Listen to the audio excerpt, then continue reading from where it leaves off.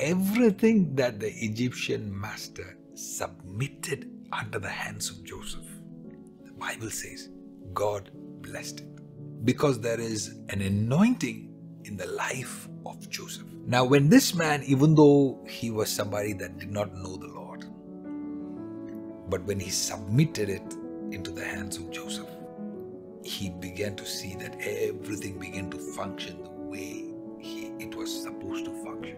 Remember, the enemy will always be afraid of that which you submit to the light of God. So I pray that as you and your house come under this light, may the grace of God penetrate into every area of your life.